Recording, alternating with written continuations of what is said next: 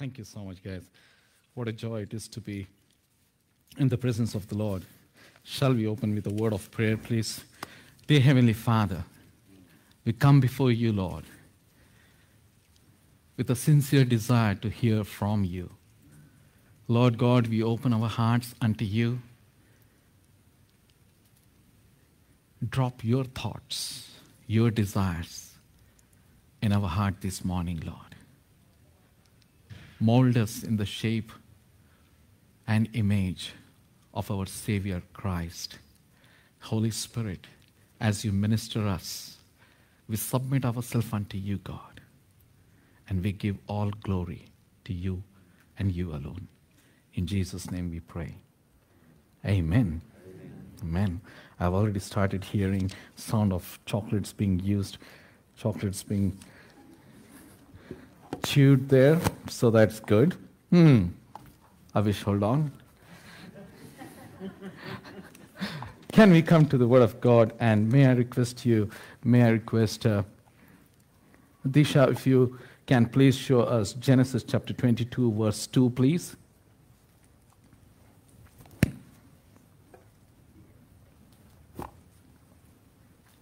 Genesis chapter 22, verse 2. And this verse says, Then he said, Take now your son, your only son Isaac, whom you love, and go to the land of Moriah, and offer him there as a burnt offering on one of the mountains of which I shall tell you. And I'm sure you must have been reminded that this word is something that we have seen week before last. And we were studying on the word worship, and we were especially seeing how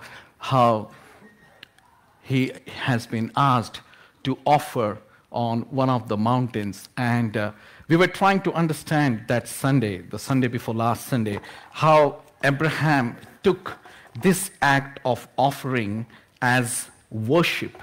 And the definition of worship from Abraham's point of view was so clear that we could see is to offer something to God. That is the true worship in Abraham's point of view. And so when God had asked Abraham to offer his son, so Abraham uses the word that he is going to worship when he is talking to the two men who had helped him to carry wood and fire.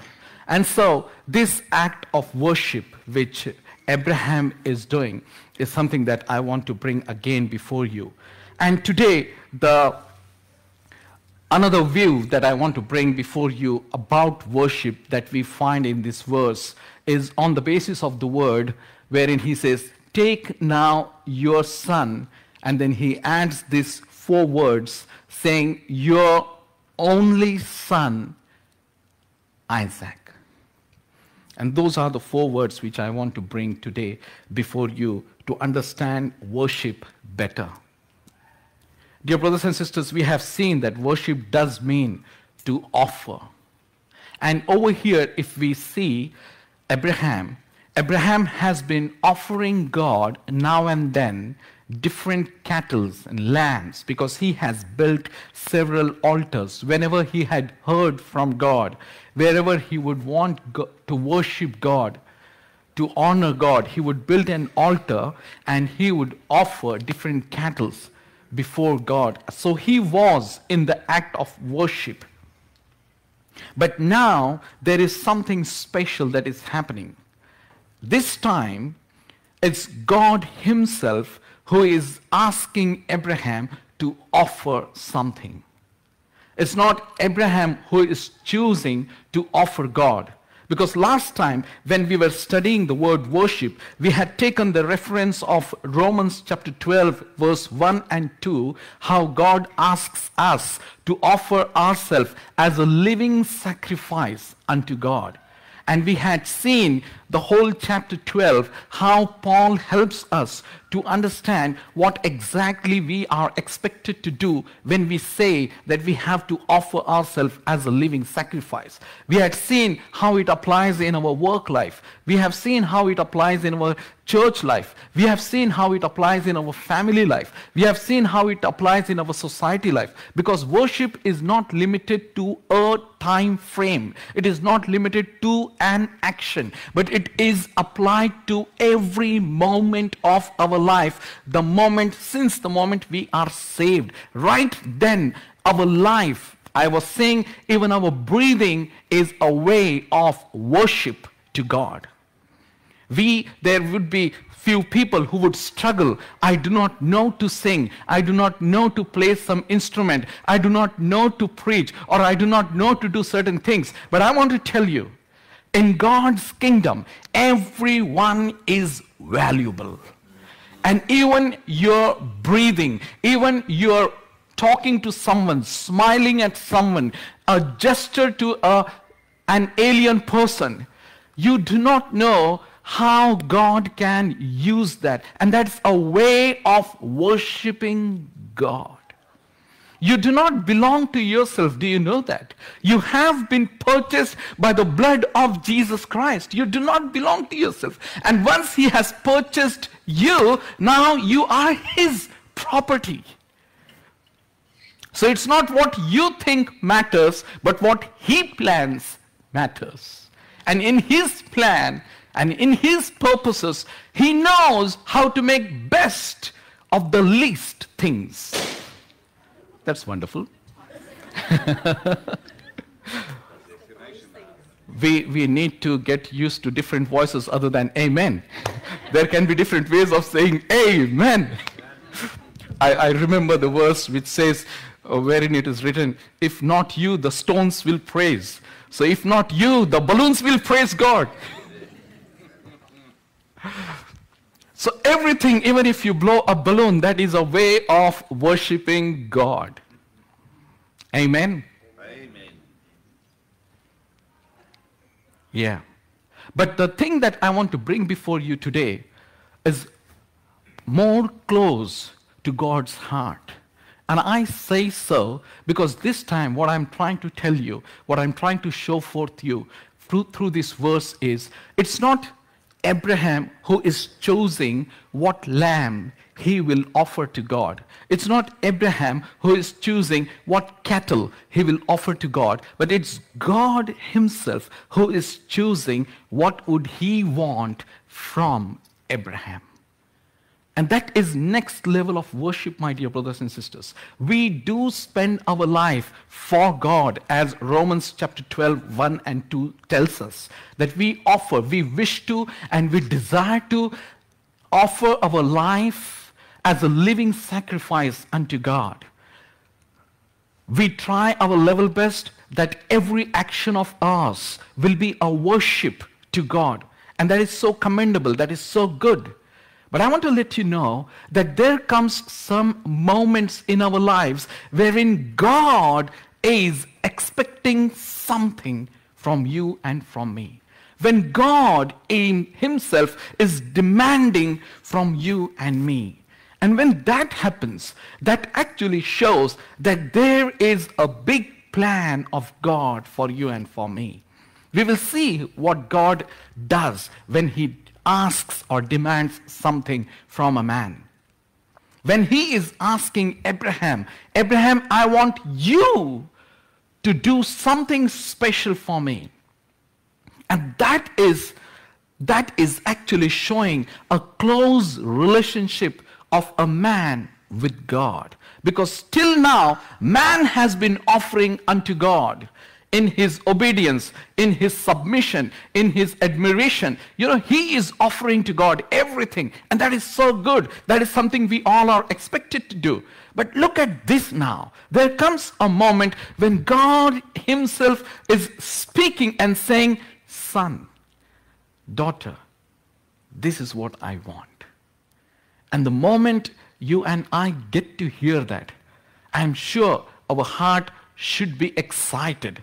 Our heart should be so much full of thankfulness that you have allowed me to be in a stage wherein you ask me to do something, to offer something. That's such a big privilege. But that's a way of next level of worship unto him. Worshipping not only from my ways, not only from my lifestyle, but worshipping the way he wants me to do that. And that is where we need to move to. That is where we need to push ourselves to. That is where we need to prepare ourselves to. That is where we need to keep asking, Holy Spirit, lead me to that place wherein Father himself will ask me, what am I supposed to offer you today, God? And once I know that, what a privilege it will be that you can offer that, because that is what his heart desires. That is what his heart desires. In this case, when we read, probably you may think, oh well, that sounds good, that God himself is asking man to offer something to him. But then, Avish, can you see what is he asking? Man, that sounds scary. Because he is asking while reminding him whom you love and your only son, Isaac. He is reminding him that you love him. He is reminding him that he is your only son. But now, Abraham, I want you to offer that to me. My dear brothers and sisters, I want to bring some examples from the Bible wherein God has actually asked human being, man, to offer something to him. And the more we see, it will be easy for you and me to understand what type of things God can ask. Are you ready with me? So here we see God is asking Abraham to offer his only son and the son whom he loves very much. And obviously, he is the son whom he got at the age of 100. At the age of 100. He got Isaac. And now when he is a young adult, God is asking him to be offered as worship, as an offering. Well, let's come to 1 Kings chapter 7. And if you see from verses 7 to 16, but we will see, I will ask Disha to please show us verse 9. 1 Kings, if you can open your Bible, 1 Kings chapter 7.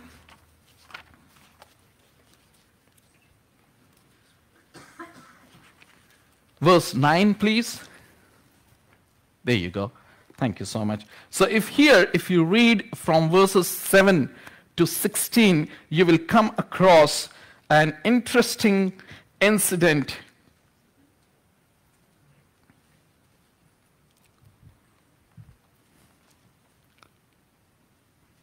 I'm sorry, that's not the right verse which I'm asking for, but I'm asking for the verse, the passage which speaks about Elijah and the widow of Zarephath.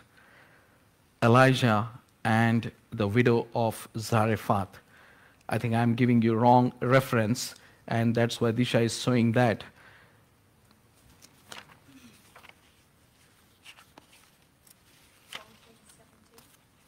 Is it 17? That's right. Yeah, 17, 7 to 16 then. And verse 9 will give us what we are searching for. 1 Kings 17, verse 9. Thanks, Tash. 17 and verse 9. So this is what God is speaking to Elijah, because there is a famine and he needs to be fed. And this is what God says to him. Arise, go to Zarephath, which belonged to Sidon, and dwell there.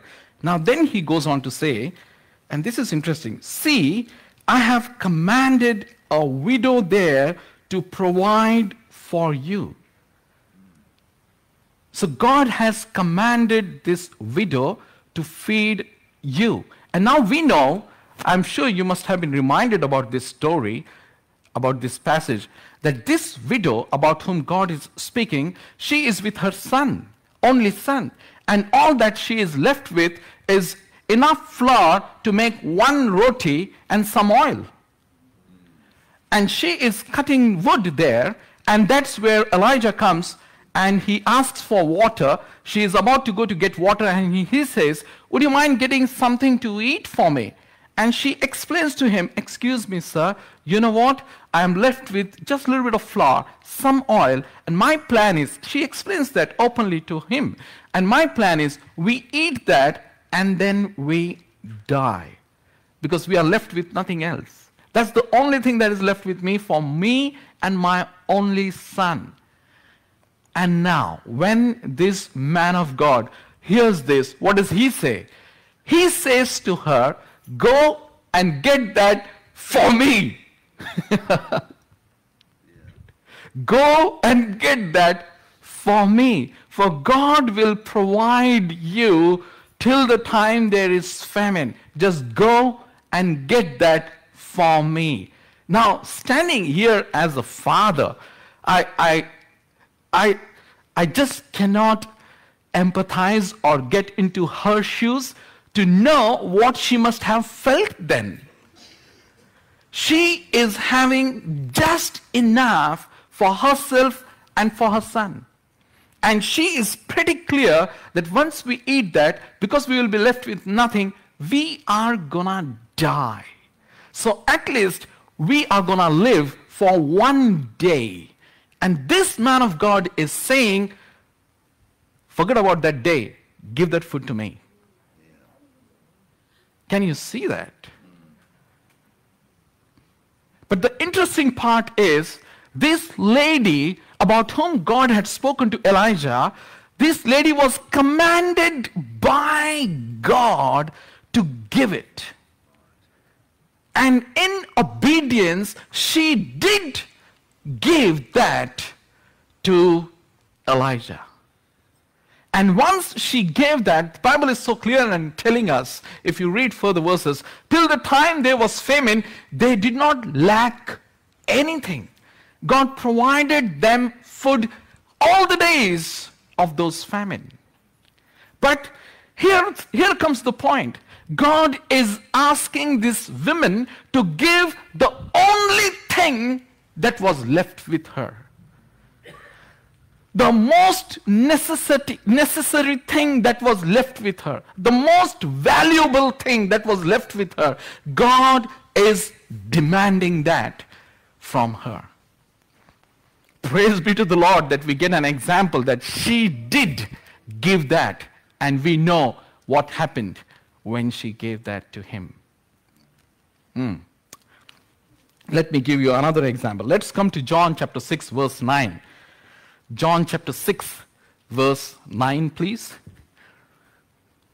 Okay, so this is what Philip is telling to Jesus, because Jesus has asked, feed these people, because there are 5,000 men and their wives and their children, and I don't want them to be left back, sent back empty, and I want them to be fed.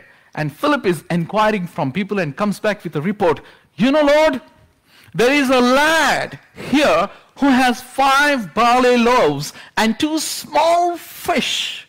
I purposefully picked this verse because it gives us all these words, small fish. So barley loaves, if you see historically, those days, they would have these loaves of a size of a palm, in which they would keep a small fish, just wrap it and eat it. That's what he is talking about. So he had such 5 small barley loaves and 2 small fish, but what are they among so many? And who had this? A young chap.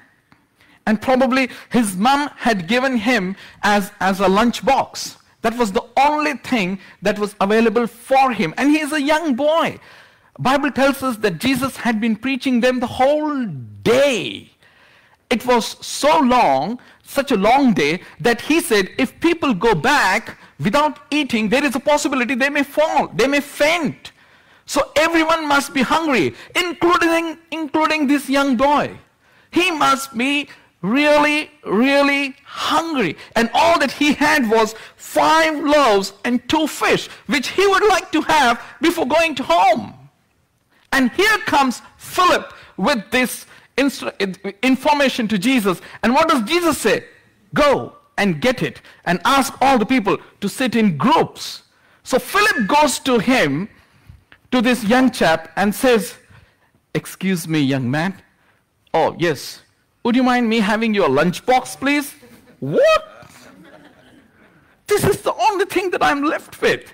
I'm hungry. I have not been able to eat anything because Jesus has been preaching the whole day and I wanted to respect him. And I did not eat in front of him while he was preaching. I saved this so that once he is done, then I can have this. And what are you asking for? Oh no, the Lord is asking your lunchbox. And what did he do? He just gave that. The only thing that was left with him, the only 5 loaves and 2 fishes that were left with him, something that he really, really needed. But God is asking that from him. And we know he gave that to Jesus. Those 5 loaves and 2 fishes were given by him to Jesus. If you see Matthew chapter 4, verses 18 to 22, Matthew chapter 4, verses 18 to 22. So, here we read about this man. And Jesus, walking by the Sea of Galilee, saw 2 brothers, Simon called Peter and Andrew his brother, casting a net into the sea, for they were fishermen. True. Next. 19. Then he said to them, follow me, and I will make you fishers of men. Okay. Verse 20, 21. Going on from there, he saw 2 other brothers, James the son of Zebedee, and John his brother, in the boat with Zebedee their father, mending their nets. He called them, and verse 22 says, and immediate response was, they left the boat and their father and followed him. We read about these 4 brothers, Peter, Andrew, James, and John, who were in the profession of fishing. And Jesus is saying, today while you are fishing, tomorrow I'm going to ask. So this is the journey of Peter from being a fisherman to being a feeder or taking a shepherd of sheep. Jesus is asking them to give up what you are doing and follow me. And these 4 men, they left immediately and followed Jesus. And similar is the story of Matthew, the Levi, the tax collector, who was asked by Jesus while he is collecting tax. He is in the office. Jesus is passing by. He looks at Matthew and says, Matthew, follow me. Leave that job and follow me. And this guy, he leaves that job and he follows Jesus. A source of earning that was enough for him and his family. We know at least about Peter that he had wife and he had mother-in-law. He was taking care of them. But here comes the moment when Jesus is saying, leave that, follow me, I will make you fisher of men. And these men, they left that. What they knew was the only thing they could do. Was the only thing that they could do. But they left that and they followed Jesus. While going through all these examples, there are in fact 2 more examples wherein voluntarily it was done. Let me just take you to that as well before moving ahead. Let's see Mark chapter 12. Verses 41 to 44, please. Would someone like to read that for me? Mark chapter 12. Who will read that for me? Mark chapter 12. Please, someone read. Now Jesus sat opposite the treasury and saw how... Disha, would you mind switching that off so that someone can open the Bible and read? Chapter 12. Now read that, Daniel. And Jesus now sat over against the treasury and beheld how the people cast money into the treasury, and many that were rich cast much. And there came a certain poor widow, and she threw in 2 mites, which make a farthing. And he called unto his disciples and said unto them, Verily I say to you, that this poor widow hath cast more in than all they which have cast into the treasury, for they all cast in of their abundance, but she Out of her poverty. of her poverty.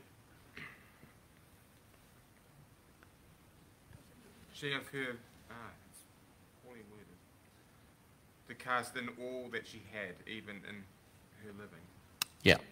Out of her poverty, in all that she had, her whole livelihood. So she has given everything that she had. And every time I read this passage, this is just me, every time I read this passage, I feel, man, you know what? Jesus has an eye on how much you're putting in that bag. Because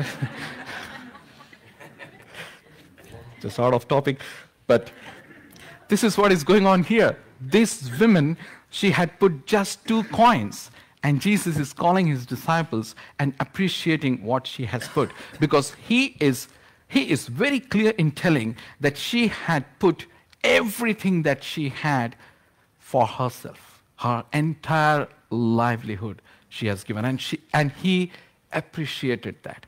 And one more personality, if you can see 1 Samuel, 1st chapter. 1 Samuel, someone else if can read for that for me. 1 Samuel, 1st chapter, 24 to 28.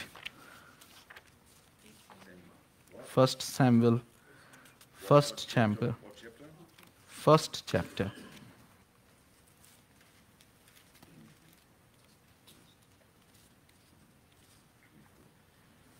24 to 28. After he was weaned, Yeah. the boy was young as he was, along with a 3-year-old bull, an ephah of flour and a skin of wine, and brought him to the house of the Lord at Shiloh.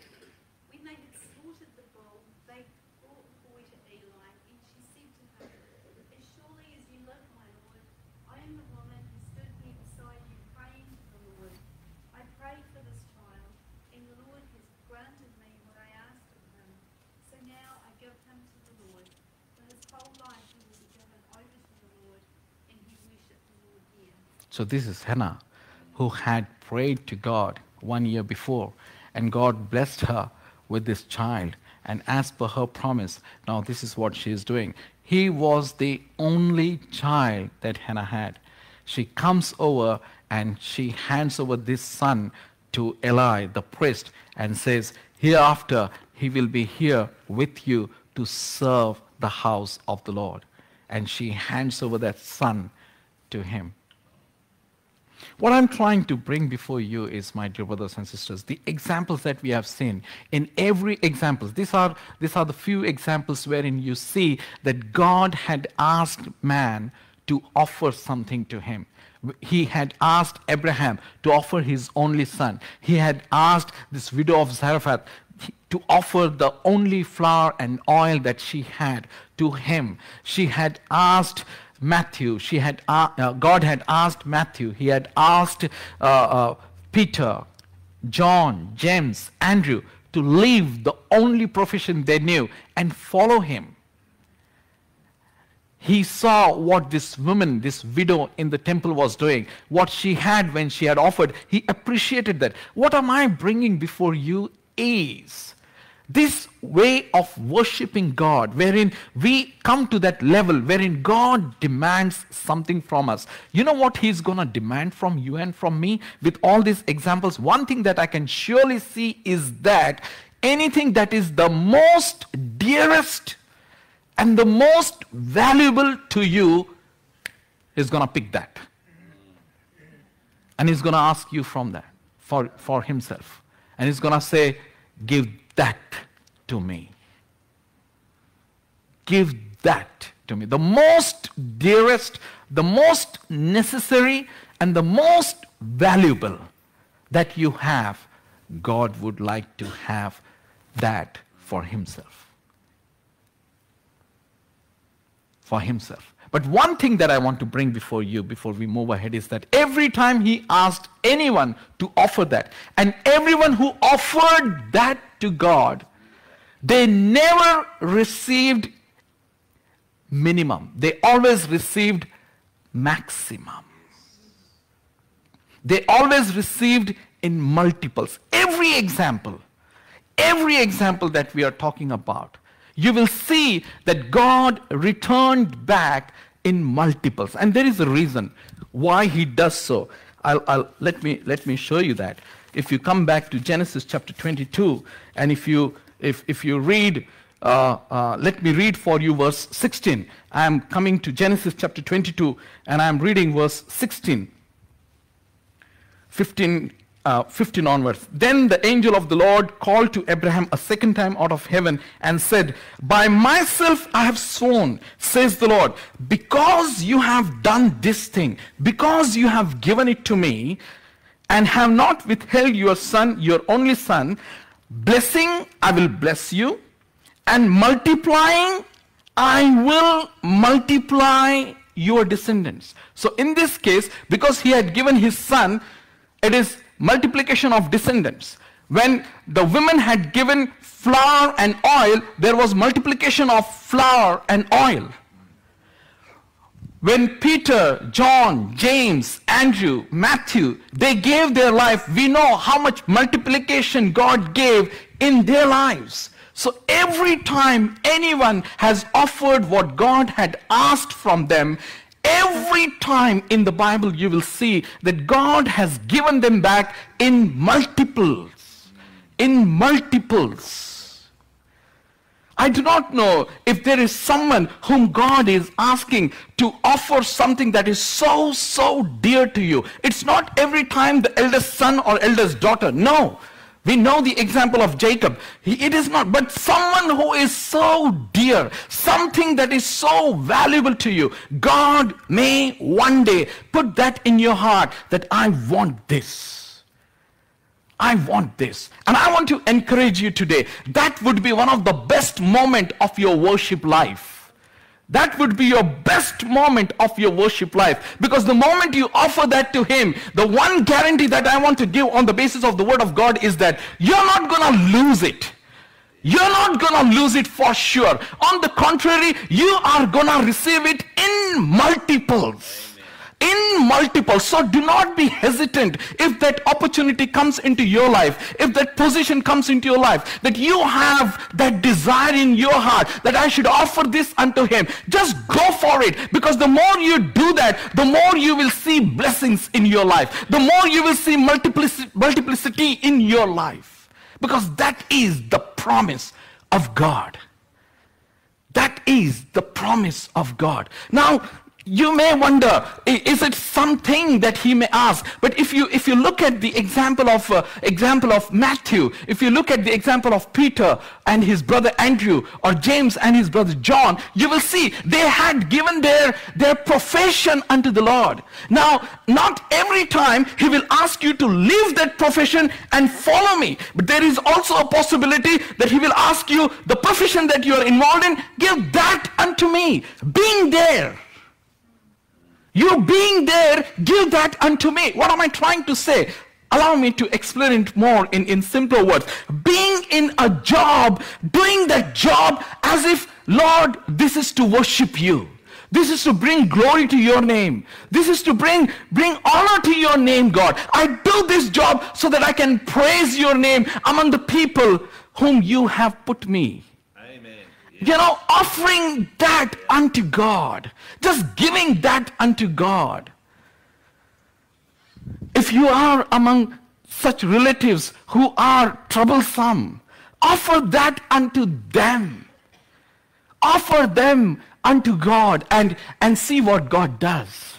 And see how God blesses. See what God does when he intervenes in any given situation.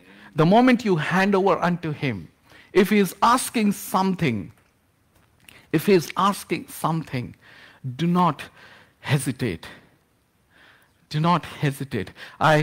Me and Monica as a family had come across a situation few years back, and one verse that God was speaking to her has just helped us to stand strong on that. And this verse is from Ecclesiastes chapter 11, verse 1. If you can see Ecclesiastes chapter 11, verse 1.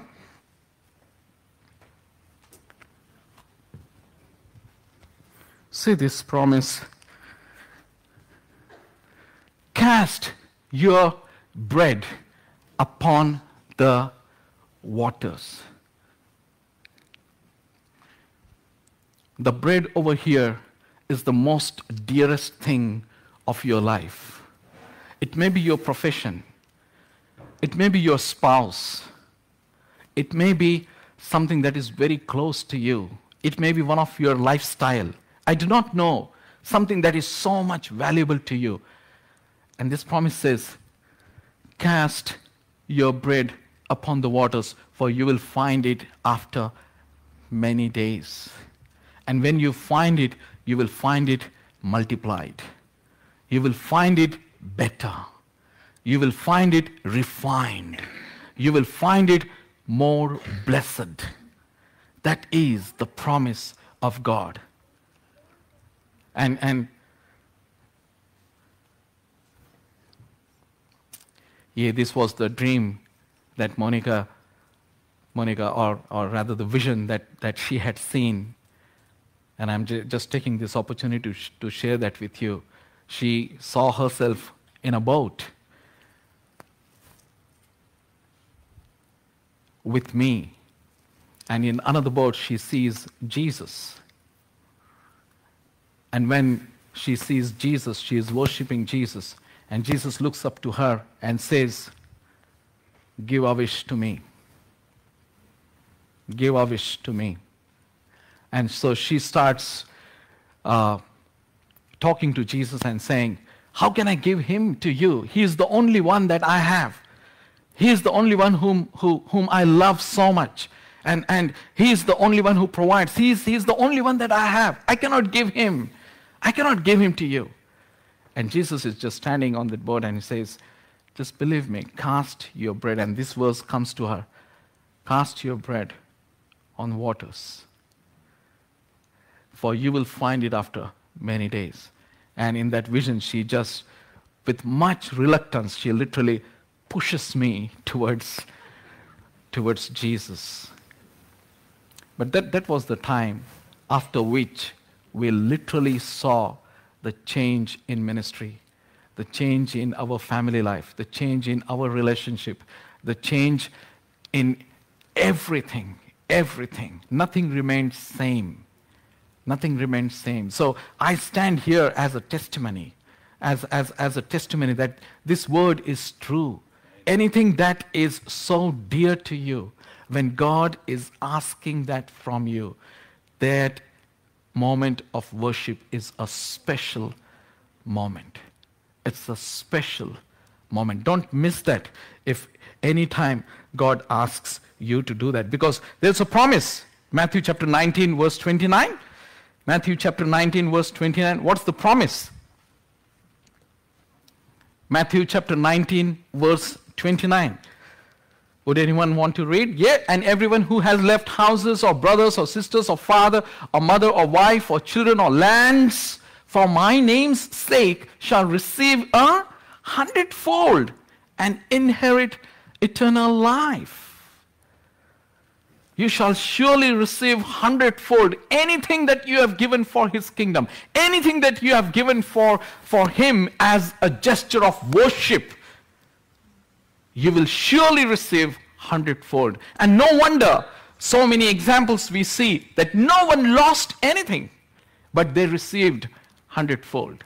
And often I come to this part wherein when Jesus had asked this young rich man, when he comes to Jesus and says, what do you want me to do so that I can have eternal life? And you remember what Jesus said? Oh, these are the 10 commandments. Don't you know those 10 commandments? Just follow them. Just do that. And this young man says, oh, well, I've been doing that as a young lad, young chap. I've been following them and I've been doing that. Oh, well, there is one thing that you can do. Go, sell everything that you have, give it to the poor, and follow me. Right? That's what Jesus said. And what's the next verse? It says, he felt offended. He felt sad because he was rich.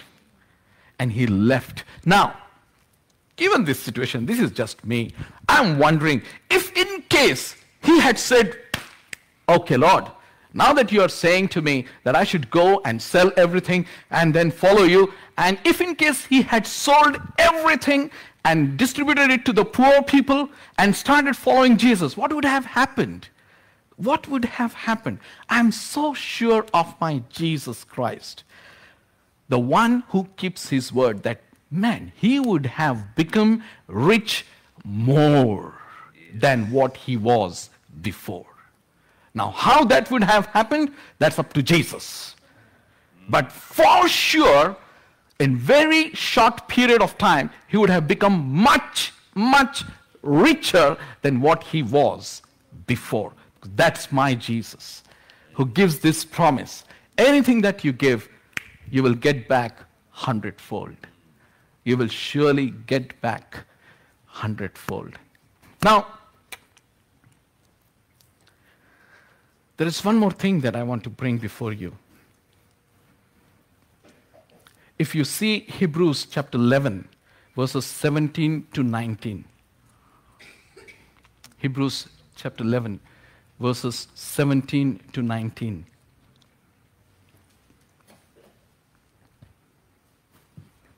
Right. By faith, Abraham, when he was tested, offered up Isaac, and he who had received the promises offered up his only begotten son, of whom it was said, in Isaac your seed shall be called. Fine. Next verse. Concluding that God was able, now this is important, God was able to raise him up even from the dead, from which he also received him in a figurative sense. So Abraham is receiving Isaac in a figurative sense in the form of resurrected Isaac. Okay. 3 days before, God comes to Abraham and says, Abraham, I want you to offer your only son Isaac. Cool. Okay. Next day morning, he picks Isaac and 2 other servants and he started walking. How many days does he walk? 3 days. Right? 3 days. So, Abraham, the moment he heard from God, he has in his mind already sacrificed, offered Isaac to God. Because he had that in his mind, he could ask Isaac and 2 other men to walk with him. Otherwise, he would have never been able to do that. He would not have been able to do that unless he had in his mind already offered Isaac to God. And now he walks. Now when he is asking Isaac to sleep on the to lay down on the altar, he already knows that he is dead. But he believes that now my son is going to be resurrected. This is the time when I'm going to see my son resurrected. So, from your and my point of view, that moment of offering is a dreadful time. That his son is going to get killed. But for Abraham, he is excited because he knows this is the moment when he is going to see his son resurrected. Are you getting me? And that is the reason his language, even to the men that wait here, we will worship and come back. To Isaac, on the way he says, God will provide. He knew that. He believed that because he has already offered Isaac to God. Now is the moment, he is looking for the moment when Isaac will be available to him in the resurrected form.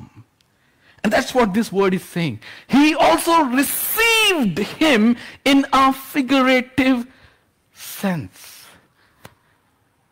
In a figurative sense. My dear brothers and sisters, what I'm trying to tell you is, if there is anyone among us to whom God asks us to offer something that is valuable, that is so dear to God. Know that when you offer, you receive back the resurrected form of that same gift.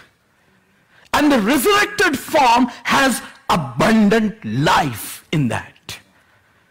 Has abundant life in that. Let it be a job, let it be your child, let it be your life, let it be your spouse, let it be anything. The moment you offer that unto God, He gives you back in the resurrected form. And the resurrected form speaks of abundant life. And you will receive that abundant life in that offering from God Himself. That's what is worship. When I offer unto God, He gives back in the resurrected form to you and to me. Amen? There is one more angle to this verse 22, verse 2. It says, let me bring your attention to one word here from Genesis chapter 22.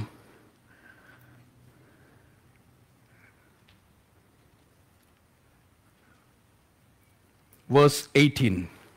Chapter 22, verse 18 says, in your seed all the nations of the earth shall be blessed, because you have obeyed my voice. Right? That's what God is saying to Abraham. Because you have obeyed my voice. So, if you come to 1 Kings chapter 17, verse 9, where we read about this widow of Zarephath who had offered food to Elijah. These situations are so tricky. They when we read these situations in the Bible, we take them as, well, this is in the Bible, and this lady could surely do that. Just take a moment and put yourself in that position. Do you think that would be that easy? Are you with me? Do you think that is easy? Even you take example of Abraham offering his own son. Do you think that is easy?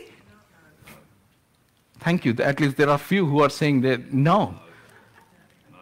For others, I'm considering it's okay for you. Yeah. You're gonna offer your son to him or daughter to him. Even for that young boy who was asked to give 5 loaves and 2 fishes, two fish, do you think that would have been easy to him? And in all these cases, only one case wherein this young chap who was rich, he did not agree what Jesus demanded from him. But all other cases, all other examples, I have tried my level best to check out throughout the Bible if there has been any other situation where God asked for something and what was the feedback, what was the response. These are the examples, and it's only once that I read that someone did not do what Jesus asked or God asked. Otherwise, every time they did that, whatever were asked to do.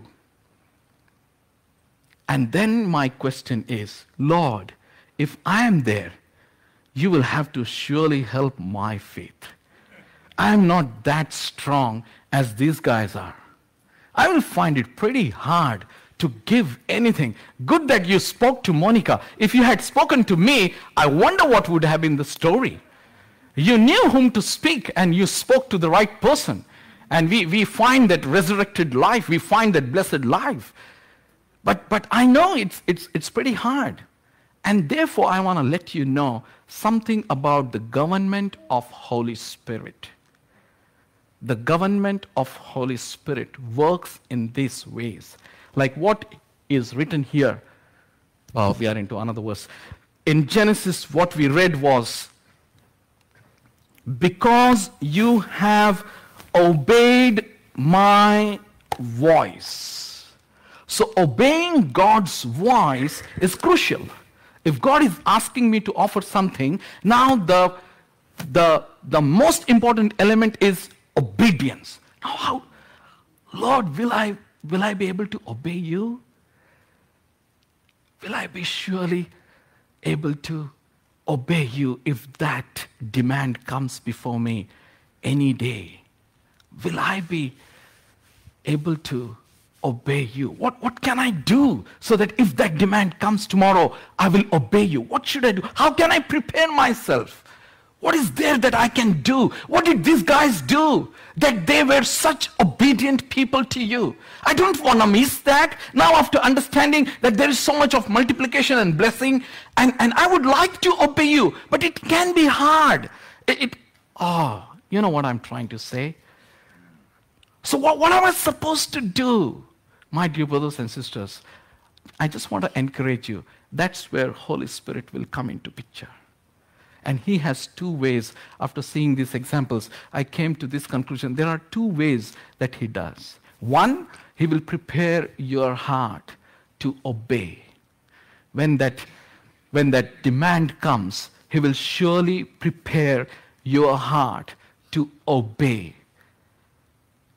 And if in case you find it hard, because you and I are in fallen state, you and I are dust, he does remember that.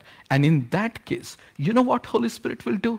Remember this. He will bring situation in your life that other than being obedient, you have no other option. Yes. Very good point. Believe me. Yeah. Believe me, that's Holy Spirit. That's Holy Spirit.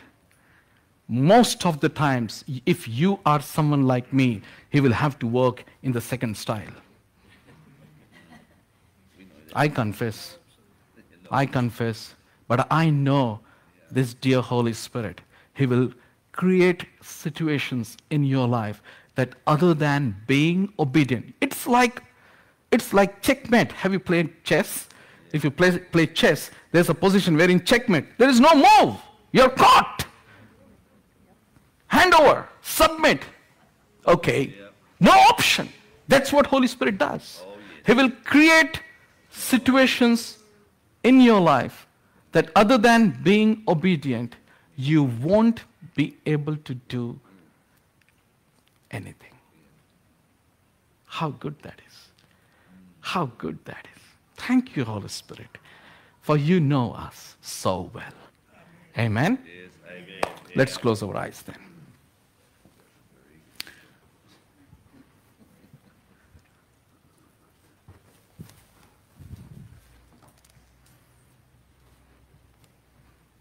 Bernie, would you mind leading us in concluding prayer, please? Father, we thank you. We thank you for what we've heard. We thank you for you asking us for those things that are close to us and dear to us. And we know and we agree that we would have difficulty in providing. Thank you that your Holy Spirit makes it possible. Thank you for the Holy Spirit that's come down upon each one of us today and that's here right now.